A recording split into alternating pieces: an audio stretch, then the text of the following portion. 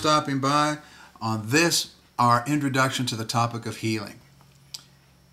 It's a controversial subject. Some folks think that God doesn't do miraculous healings anymore by divine design. Other folks think that if you're not healed every time you're sick, it must be sin in your life, or you don't have faith, or some other condition. Growing up in the church, I would ask questions and I would never get straight answers.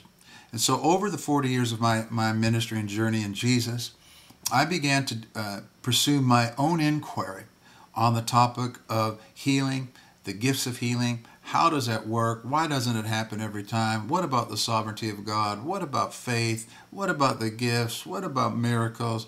What about the mind-body connection? How does this all work? And raised in a Pentecostal charismatic sort of background, I thought it was very interesting that, in our case, we would have tongues and prophecy every week and never see anything in the healing department until the superstar evangelist blew in, worked everybody up into a frothing frenzy, and left, and then it was back to the normal state of affairs. Does that sound familiar? Is that really what healing is all about? Some frenzied up meeting? Dependency on one person to do wonders? I don't believe so.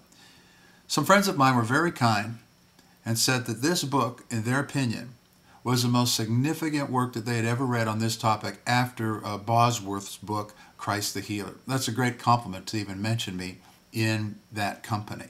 This is not a book for light reading. It's over 300 pages. We deal in depth on many issues, and we'll talk some more in the next video about them.